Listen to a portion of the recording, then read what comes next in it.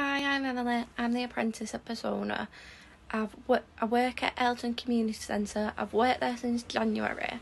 I'm really enjoying it, getting to know all the customers. Absolutely love the customers. They make me laugh and smile every day. There's two bases at Elton. There's core base and outreach base. Core base is for the people with more profound needs, and outreach is for people who have got a lot more capacity. So they get to go out a lot more into the community. Obviously, when Corona went around, I've had experience of both, which has been amazing. Yeah, I'm really enjoying it, and I'm doing the apprenticeship with a company called Partnership Training, who have been really good as well, like amazing.